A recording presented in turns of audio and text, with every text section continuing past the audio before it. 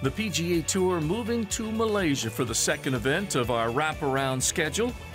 We begin with Danny Lee at TPC Kuala Lumpur for the CIMB Classic, and what a way to start. This hit the fourth, and Danny Lee in for an ace as he has a hole-in-one very early in the season. Justin Thomas, 1 under par, a 2-time winner of this event.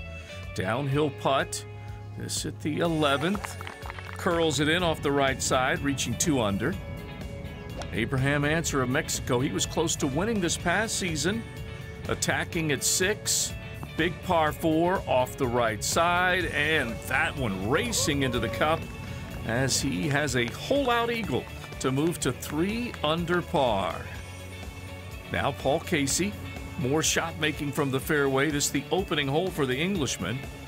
To the left, to the right. No, this one was straight into the cup. Paul Casey watches as that one hops, and it's in for an eagle. Big smile. Now on to Chesson Hadley, looking for birdie at 2. Hadley looking for his second win of his career. Off to a nice start. Scott Piercy playing well here in years past.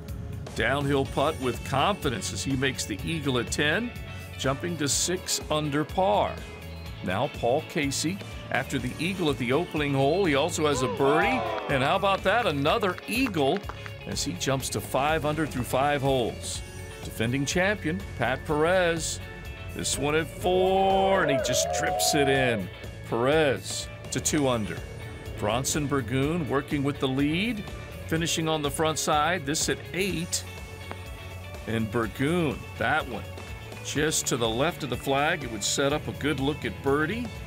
Billy Horschel, as he pockets the birdie at 18, that takes him to 3 under. Back to Burgoon, and that moves him to 9 under par as this young man opens with a 63 in search of his first tour title.